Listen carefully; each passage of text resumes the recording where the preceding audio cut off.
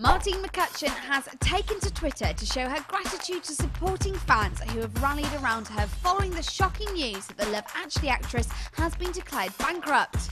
Martine McCutcheon first came to fame as Tiffany Mitchell in EastEnders and has gone on to release a #1 single and star in Love Actually. But after being dropped by yogurt Activia brand, Martine has been forced to file for bankruptcy.